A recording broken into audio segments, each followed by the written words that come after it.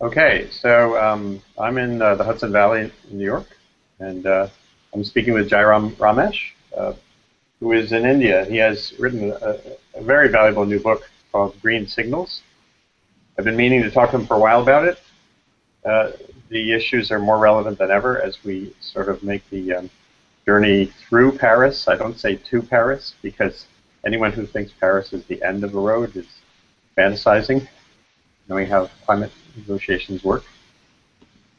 So, Jairam, if you could sort of lay out your main argument, especially in that last section about coal, India, and climate.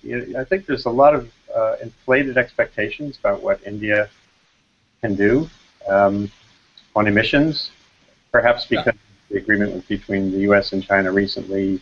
Can you lay out, in a very basic way, India's challenge, both on energy and emissions?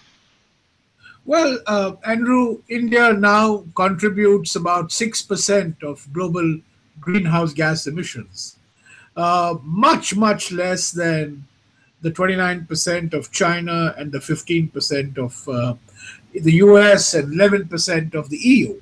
So, quantitatively, as of now, India is not a major contributor. However, if it continues to grow at 7.5 to 8% per year, as it has over the last decade, by the year 2030, the projections are that India would become the second largest emitter, next only to China. And by 2030, India's emissions would be equal to the level of emissions of the US right now. So clearly, the concern in 2015 is China. The concern in the period 2015 to 2030 would certainly include India.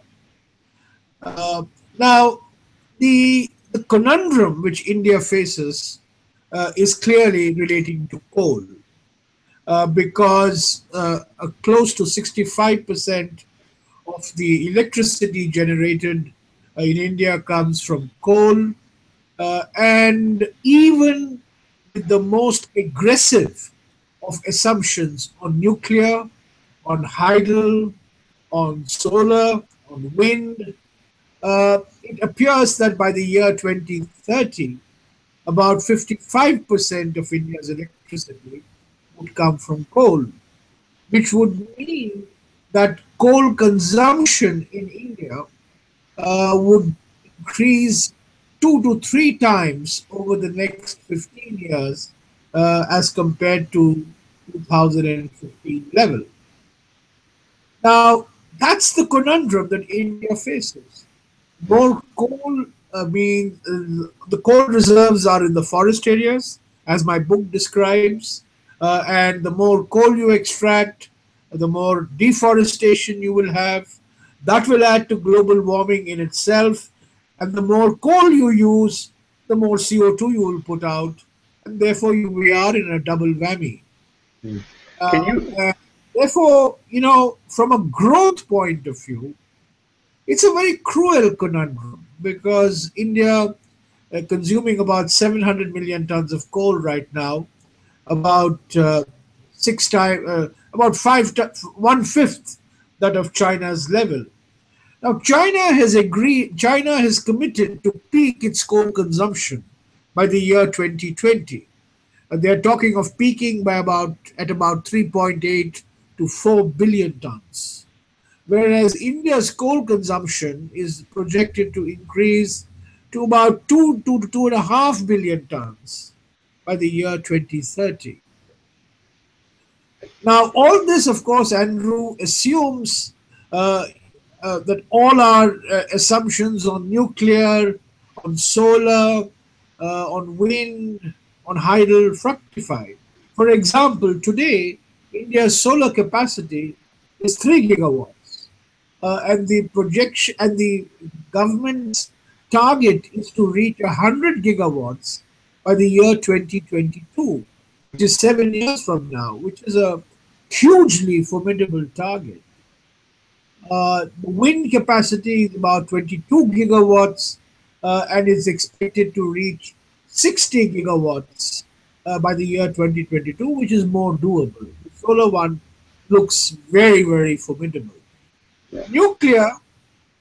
Nuclear right now is around it's about 3.5% of total electricity consumption, and with all the capacity that is on the ground, by the end of 2016, we will have 10 gigawatts of nuclear capacity, which has to grow to about 30 gigawatts in the year 2030. So Oh, I'm just laying it out for you. yeah. Andrew. These are the numbers, Right. and not a pretty picture. It's a picture which is very depressing in a way from an environmental point of view, because coal has so many adverse environmental impacts. However, it seems that there is really no alternative to coal, admittedly cleaner coal, not clean coal, which is on contradiction, cleaner coal, which India will have to commit to, as part of its clean energy commitment. Yeah. Can you add one more metric? Just so it's one that I use a lot, which gets also this to the moral challenge the world grapples with.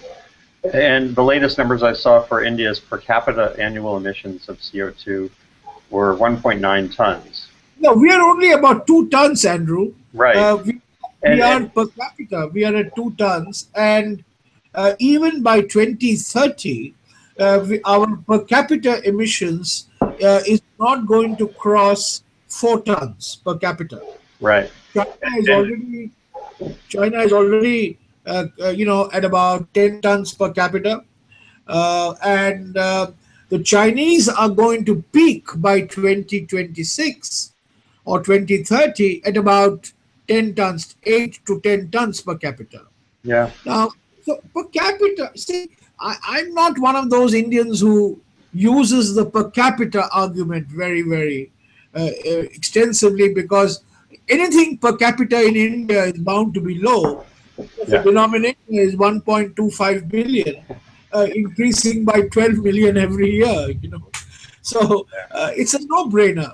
So the per capita is there, and our former prime minister, when I was the minister for environment, we had committed that at all times our per capita emissions will be lower than the per capita emissions of the developed world.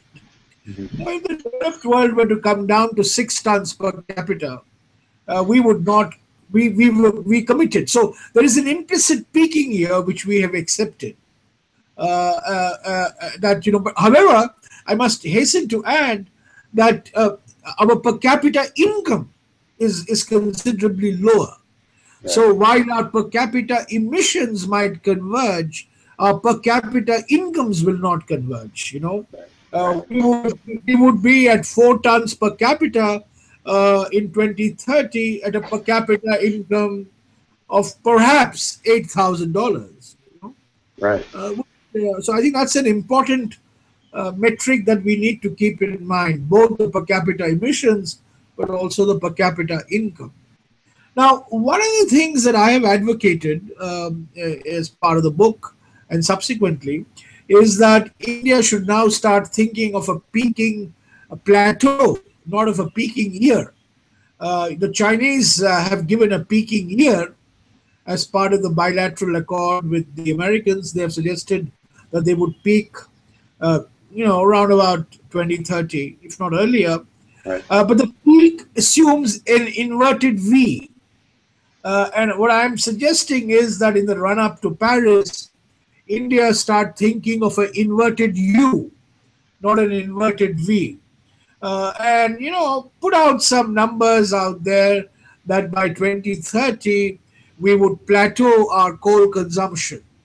And depending on how quickly we are able to make the transition to new technologies, the shape of that inverted U could either be elongated or it could be compressed. Right. So don't talk about a peaking year because that has very grave implications as of now for India's energy strategy. But certainly to give international confidence, talk about a peaking plateau. Yeah. Can you do me a favor and tip your camera down slightly? Here, or just back away from the computer a tiny bit. That's great. You're just it just needs to be a little. That's perfect.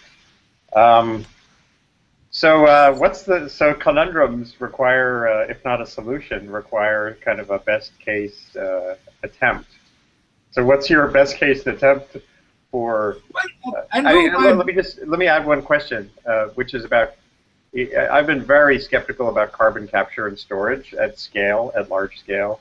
Every time I hear someone in the U.S. or elsewhere try to square the numbers, they immediately jump to carbon capture as if it's some kind of tool you can take off the shelf right now. Do you have your own sense of that?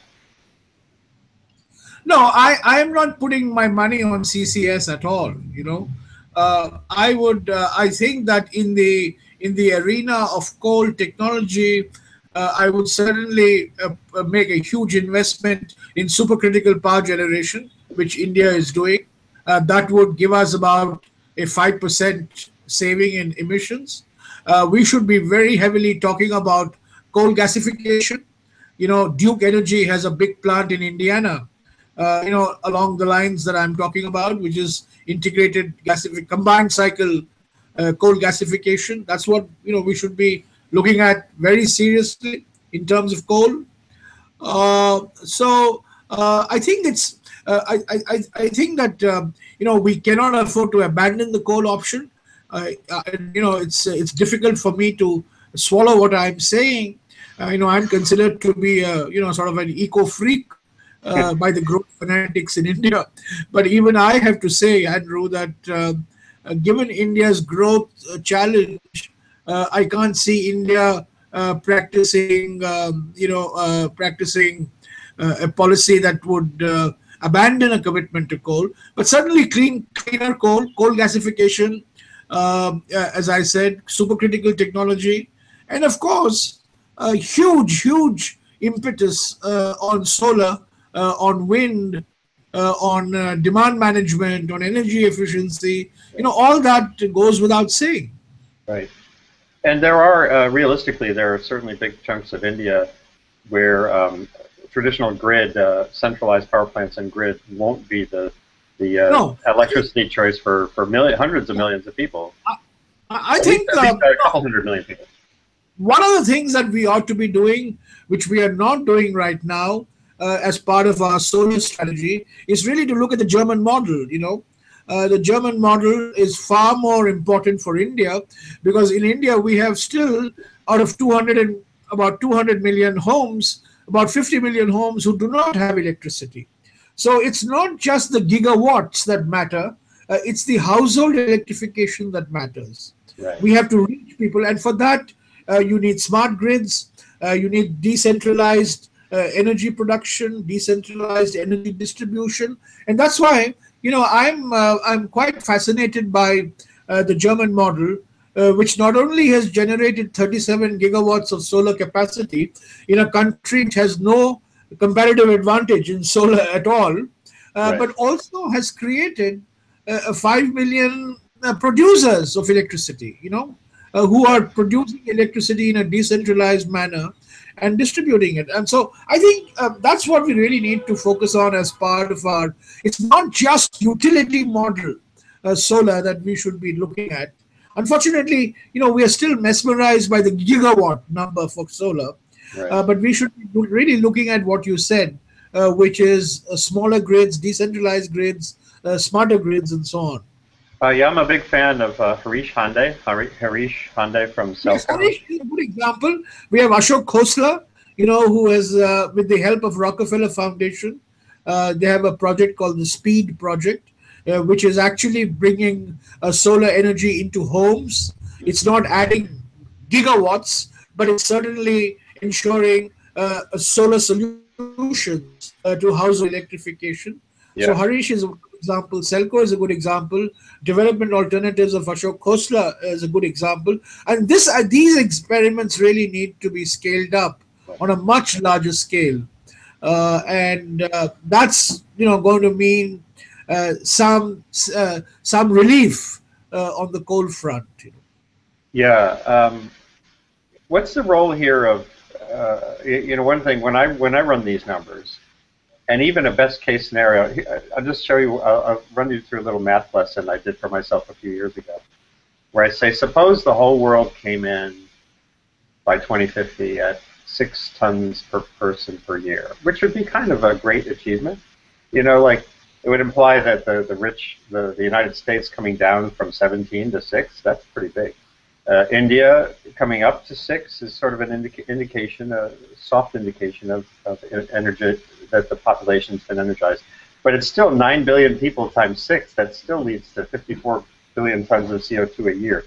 And what that leads me back to is the role of innovation. In other words, the next generation of solar or whatever storage, which comes with solar. What are we not? And I've written about the big gap in what we are spending on basic science. I don't know if that matters or you or not.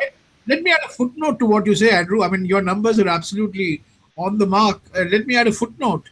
If the world converges at 6 tons per capita, the US would be at 6 tons with a per capita income of $45,000. India would be per capita 6 at less than $10,000. Okay, so per capita emissions may have converged, but per capita incomes have not converged. Right.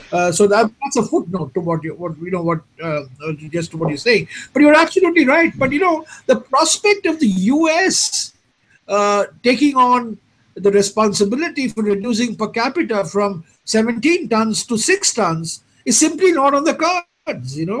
I mean, I don't see it happening. I know. So to me, it was a thought experiment.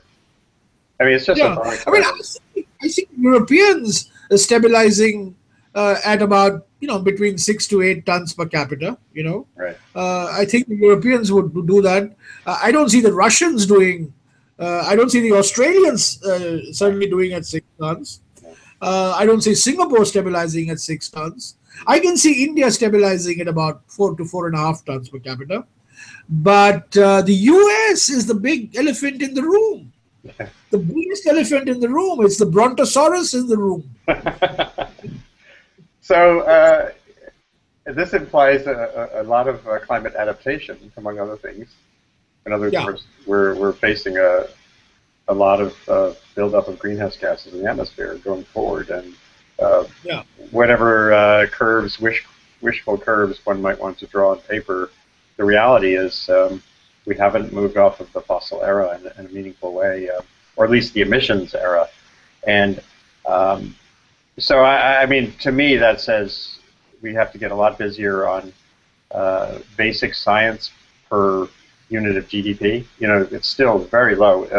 OECD countries spending on basic research and energy, energy-related sciences, is a tiny, tiny, tiny fraction of what they spend on science and other arenas that matter, including defense. Defense research, basic science for defense is a much, much bigger number.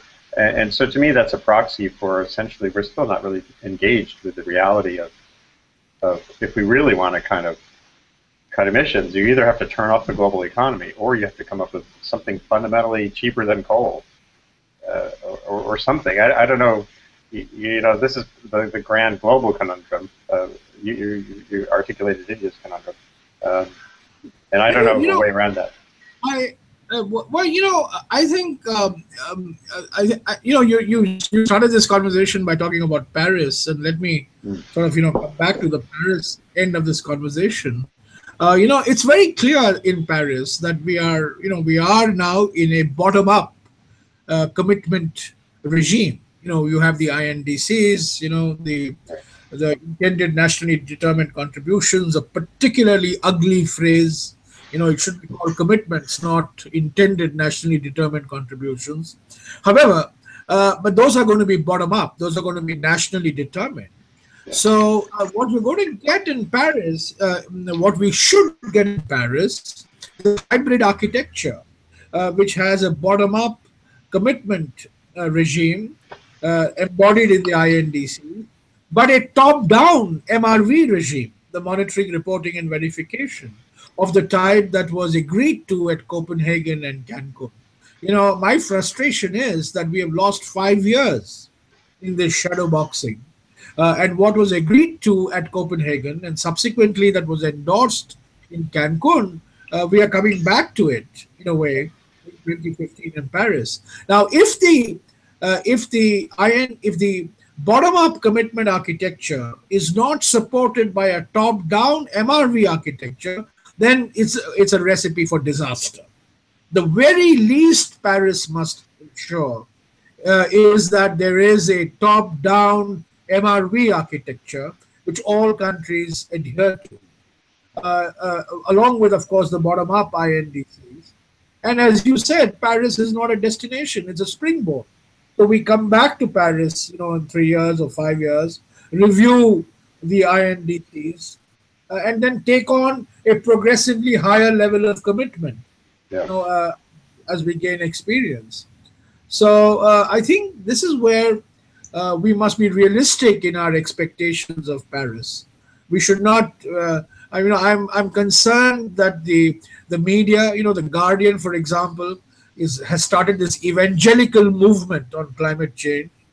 I'm always suspicious of evangelists of all varieties.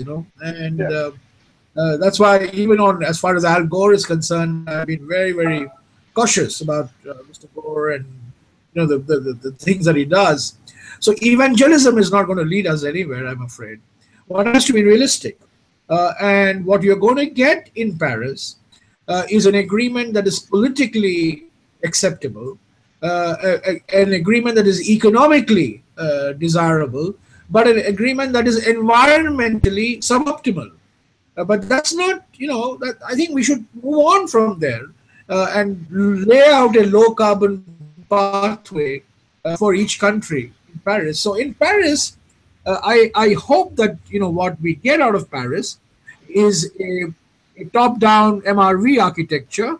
And second, we get from the major emitters, the US, China, the Europeans, the Russians, the Indians, the South Africans, we get from them a low carbon pathway period 2020 to 2050 with intervening milestones in order to build the international confidence that we are headed in the direction of decarbonization.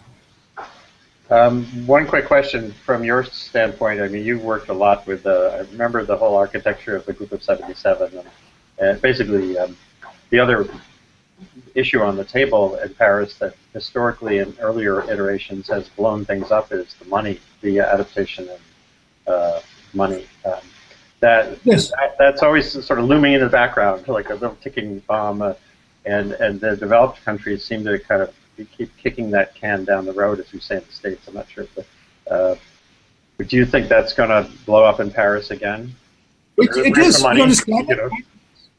This climate finance, this is Hillary Clinton's contribution to Copenhagen. She was the one who gave this $100 billion a year figure at Copenhagen. I was very skeptical about that $100 billion a year. But however, that has got now, it's huge. And it was $100 billion a year by the year 2020. We are nowhere near that. And, particularly the AOSIS countries, the small island states, Africa, the Caribbean countries, the Pacific Island states are all saying, hey, wait a minute, where's the money? Where's the money? Where's the money? Where's the adaptation money? Where's the Green Climate Fund? With great difficulty, we're talking about $10 billion, commitments. So I'm afraid, and climate finance could in fact end up derailing, the Paris. And don't put it past the Chinese and the Indians to go to their friends in P77 to keep talking about climate finance in order to ensure that mitigation does not get the attention it deserves. Yeah, hold on one second. I have to close the window. I'm realizing there's the construction outside might be a problem. Hold on one second.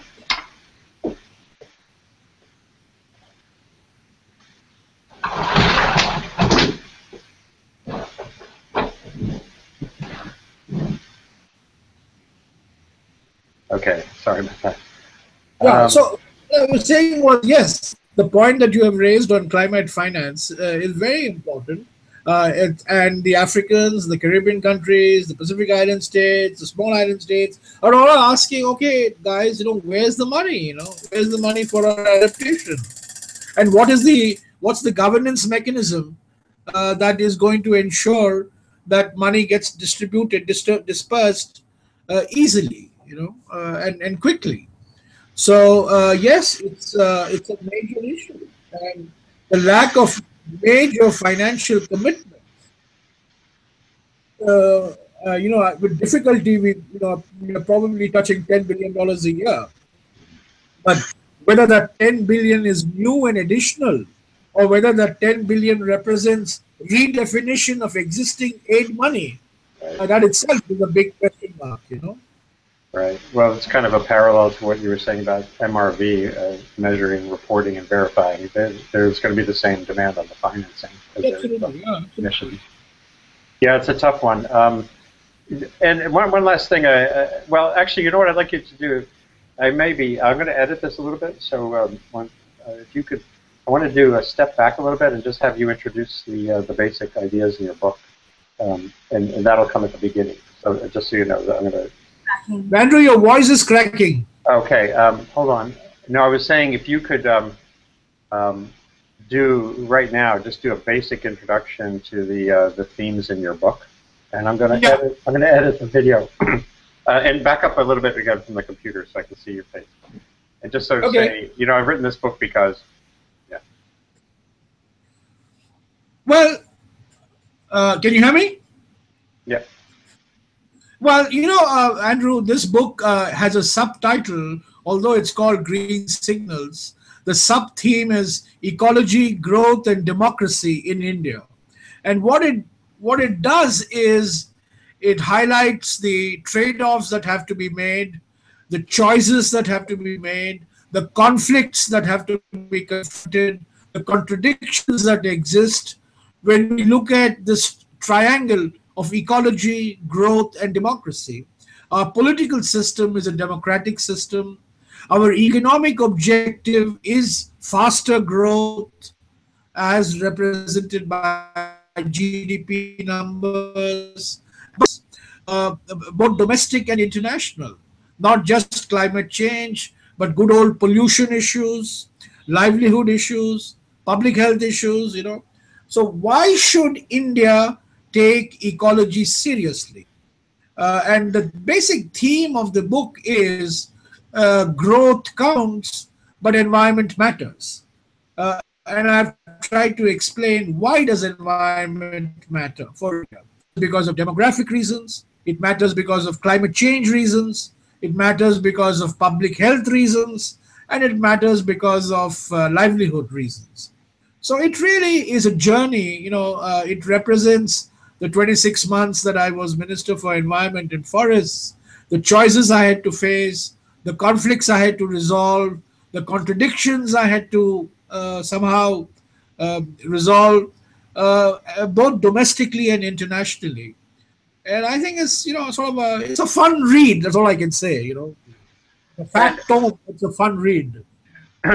well, and one of the conundrums for me looking at environmental history around the world is, one of the questions is whether today's developing countries have to replicate the full pattern of this dynamic that happened here. I live in the Hudson Valley. The Hudson River 50 years ago was an open sewer. I wrote a piece in the 90s about if you walked along the banks of the river, you knew what was being manufactured there because you could see the glue in one place, the paint in another place. And so you would think now, well, is this just a process we all have to go through? The dynamic between economic prosperity and environmental care. And I think India is demonstrating that there are some possibilities to leap. Actually, Andrew, the last chapter in my book highlights why India should not follow the American or the Chinese grow now, pay later model. Why we must be different. And we can be different. And I think you've raised a very fundamental issue, that one of the advantages of being a latecomer is you don't have to replicate past patterns. And the strong message from the book is that you cannot deforest your way to prosperity. You cannot pollute your way to prosperity, and you cannot contaminate your way to prosperity. And today you have those choices that you can make. And so, how do you make those choices? Right. What are the political process choices are made? I mean, that's the basic theme of the book. Right. And then, but of course, then it transitions into the climate. The And climate question is so particular. for example, another issue we haven't talked about, but is very, very politically very important and otherwise, from a food security point of view, is what do you do on genetic engineering?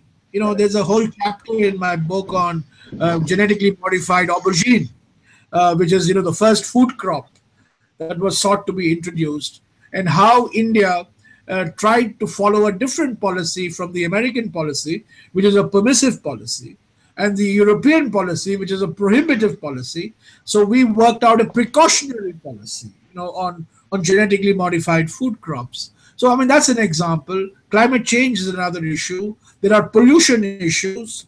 There are forestry issues. So I think, all in all, what the book represents is, I mean, it's not theory, it's practice. How as a minister, I had to grapple with these issues of ecology in an economic environment which stressed growth, and in a political environment which is anchored in democracy. Yeah. And getting back, actually, I forgot to ask you about the GMO question because it's so overheated. It's so hard, it seems, for us in many societies to have a discussion that is science informed, precautionary, but not completely argued from the edges. The edges are ban it or go go go. And maybe could you talk a little bit about the eggplant, the aubergine? Just how. Well, the eggplant is a particularly interesting example. It's a stupid little vegetable, right? But it's India is a center of genetic diversity for brinjal, as it is called here, not aubergine. And it's used for medicine. It's used, in a variety of. There are 3,000 different varieties of brinjal that's available here, and of course, the whole debate got also vitiated by the fact that Monsanto was involved, and anything that involves Monsanto, across the political spectrum, the loss of genetic diversity, all these issues. So, what I did was I put a moratorium on the commercialization of BT brinjal, not banning genetic engineering or crops per se. For example, today 98% of our cotton is BT cotton. But brinjal, aubergine was different because it was going to be the food crop. There were issues of safety, toxicity, long-term effects. There was a lot of issues, and I've discussed that at length in the book. And it's interesting that the moratorium was imposed in February 2009. So it's almost coming now, 2010, sorry. It's over 5 years, and the government has changed, but the moratorium has remained, because the conditions that I had laid down for lifting the moratorium have really not been fulfilled in any significant measure. So, do you think that people are over concerned about the Monsanto issue is always there? I think a lot of times people's oppositions to these technologies are more about opposition to corporate behavior. Do you yourself have a perception of agriculture? They're worried about the corporatization of agriculture. Right. The seed availability. Traditionally farmers have saved seed. Now you're going to replace that by a dependence on seed companies. Traditionally, the seed industry in India has been a public sector dominated industry. Now you're having private companies. So there are a whole set of questions relating to seed, genetic diversity, safety, toxicity. So I think, so what I did was follow the middle path, not permissive, not prohibitive, but precautionary. Let's go slowly. Let's understand the full implications of what we are attempting. And so that's one of the big issues in the book, actually. Okay. I just one thing I can't remember in the book. Do you weigh in personally on your perception of the health and/or the biological risk questions, which seem, when Yes. you look at the science, Yes. don't seem to have much merit? I wrote to 50 different scientists all over the world, and that's there in the book. And I got, including in the US, and I got very eminent scientists giving me a view saying, go ahead with BT brinjal. I got equally eminent scientists telling me, go slow on BT brinjal, because of the risk element, because of the health element, and so on and so forth. So I didn't find a great scientific consensus either. Forget the politics of it. Forget the political consensus. In fact, the entire political establishment in India was hostile to genetically modified crops, particularly because it was seen to be multinational driven, Monsanto driven, and that I think was part of the problem when it came to genetically modified crops. But even in the science, Andrew, I found the scientific community uh, divided on the economic benefits of, for example, even the best studies on BT cotton reveal that only about 20% of the yield increase that has taken place over the last decade in India is attributable to BT technology. So it's not as if, India, Yep. entire revolution in cotton is because of BT. Only 20% of the yield increase is actually attributable to the BT technology, which is a genetic modification. Right, right, right. So, what's your final word? If you could uh, be in an elevator with President Obama and his counterpart in China, and perhaps the head of the EU, and have the completely unbridled uh, possibility to influence them in a realistic way on how to get through Paris and on a track that's realistic but Well, ambitious. Andrew, the breakthrough will come politically. It's not going to come through the negotiators. The Hmm. negotiators negotiate to keep their jobs. They want to continue negotiating and see all the exotic places in the world. The breakthrough will come from the politicians. The breakthrough in Copenhagen came because of President Obama's meeting with the quartet of President Lula, Prime Minister Singh, Premier Venjabao, and President Zuma. It was the politicians, the political leaders who did the breakthrough. So it's Obama, it's Chancellor Merkel, it's Hollande, Mr. Narendra Modi, President Xi Jinping, President Zuma, President Dilma. These are the people who are going to give the breakthrough, not the negotiators. It's the politics, the 8 or 9 top political leaders who are heading the top emitters. I mean, I think President Obama should call a summit of the 10 top emitters and call them to Camp David and discuss this and say, look, guys, the negotiators can do what they want, but we are the guys who have to give the direction, Yeah. and I think he should call Modi, he should call Hollande, he should call Merkel, he should call Putin. I mean, that's difficult whether Putin will come or not. He should call Xi Jinping. He should call Cameron. I mean, Cameron doesn't count much, but nevertheless, and he should call some of these the biggest emitters. Yeah.